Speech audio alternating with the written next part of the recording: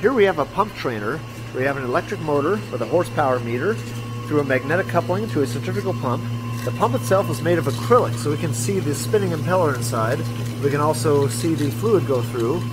It's got a gate valve here on the discharge. It's got another valve over here on the suction. And all the piping here is clear, so we can watch the flow of fluid.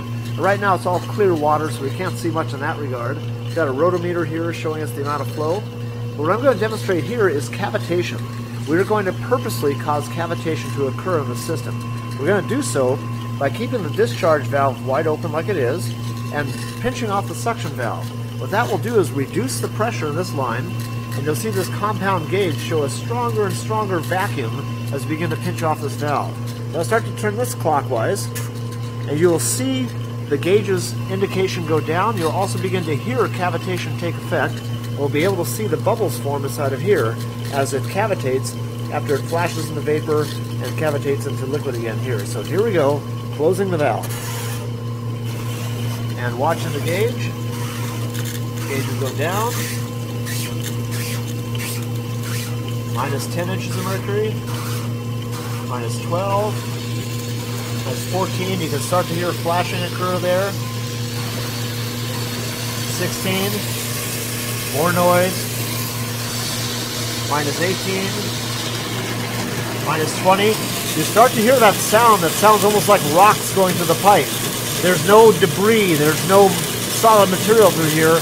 That solid sounding sound is really the collapsing of the vapor bubbles as they go back into liquid form. You can really hear it now. You can see it occur inside of here. It's a very pronounced action and noise.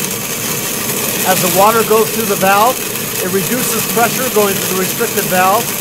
Its pressure drops below the vapor point of the water at this temperature. It flashes into steam, and then after it comes out of the valve and expands again, the pressure goes up, and what happens is those vapor bubbles collapse back into liquid, and that's when we get the cavitation effect.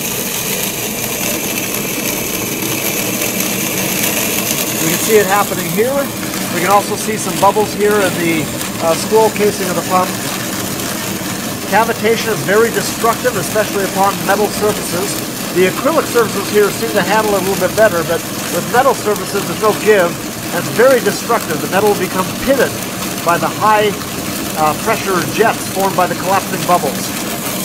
So I just want to illustrate what cavitation looks like in an acrylic tube and what it sounds like.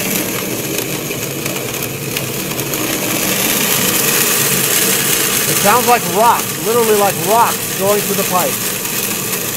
And again, we cause it by dropping too low of a pressure, causing flashing to occur, and when the pressure rises again, the bubbles collapse, and that's when cavitation occurs.